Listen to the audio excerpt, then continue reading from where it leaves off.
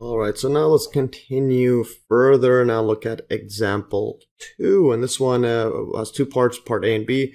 And part A states which points x, y, and z satisfies the equations x squared plus y squared equals 1 and z equals to 3. And then part B says what does the equation x squared plus y squared equal represent as a surface in R3. All right, so let's take a look at the solution to part A first. So because z equals to 3, the points lie in the horizontal plane z equals to 3 from example 1a. So if we recall example 1a, that this is our z equals to 3. So it's going to be somewhere along this there, but then we're also given an equation of a circle. This is just an equation of a circle. So because x squared plus y squared equals 1, the points lie in the circle with radius 1 and the center and the center on the z-axis as shown in the figure below. So if we draw this out, we're going to have something that looks like this. This is our z, and there's our y-axis, our x-axis. There's the origin, and this is our point 3, and now we have it like that. I'll make it a bit shorter. Then we have a point 3 here, and so that's a 3 on the z. But now we have x squared plus y squared. That's the circle on this z equals 3 plane. So we could write it like this, draw it like this. So there's a circle, and that's just our circle there. And well, it's going to be behind this. So let's make this like this dashed. Let's try this one more time. All right, yeah. So just have it like that. So this is going to be our circle. Yeah, so it's going to be circle. And the equations are circle x squared plus y squared equals to 1 and z is equal to 3.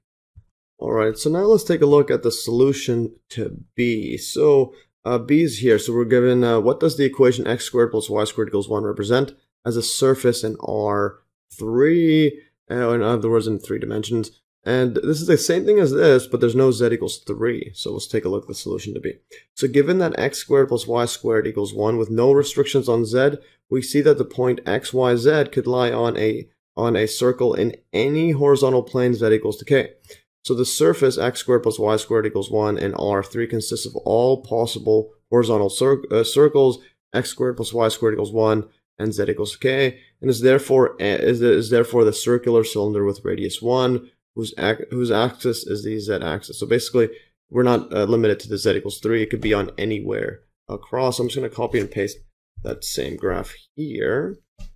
Yeah, so I'm going to copy and paste that. And now we can remove this 3, so it does not have to be the 3. It could be anywhere. And this is going to go all the way down. Yeah, we'll just go down here. It's down here. I'm just going to make it on the positive axis, but it can go all the way down. And this is going to be a cylinder like that, a bit better, like this, and then this is going to be in 3D, so we're going to erase this, put this down here, and then dot, dot, dot all the way down. We'll actually keep going because it's a surface, not a 3D shape. So, I mean, not a solid, so it's not a solid, so then put all the line all the way down there, and we go dash, dash, dash.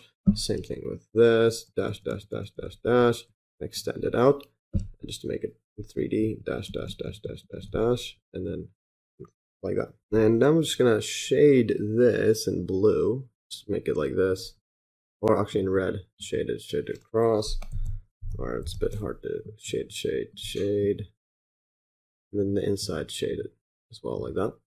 Yeah, just do that just to show it's a surface, and then basically we have surface, this is the cylinder, or this is a cylinder right here. Alright, so there's our cylinders. Just typed it a bit better. So x squared plus y squared equals to 1. And yeah, so the radius here, yeah, so the radius across here is 1. Yeah, r equals 1 like that. Or instead of making it this way, just write r equals to 1 here. R equals 1, yeah, from there to here. So these are going to be 1, 1, etc.